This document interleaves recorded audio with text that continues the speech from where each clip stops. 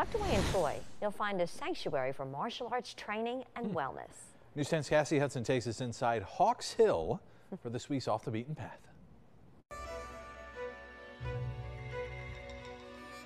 Hawks Hill is a 90-acre third-generation farm that specializes in the Japanese martial art of Aikido and weapons. It's not focused on the striking, it's more focused on the response to the strike.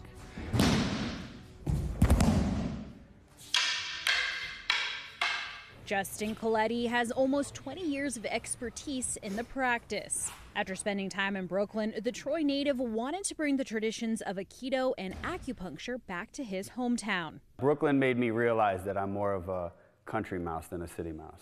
So came back here, had the opportunity to become the third generation owner, and wanted to turn it into something mine, something of me. In the dojo, aka the training hall, it's all about facing your fears. Fighting is a side effect. Learning to fight is a side effect of training here, but the main focus is really more personal development or self-development. With martial arts, my thought was if I'm going to learn how to break things, I should learn how to fix them as well. So that kind of drew me to acupuncture and Chinese medicine from there.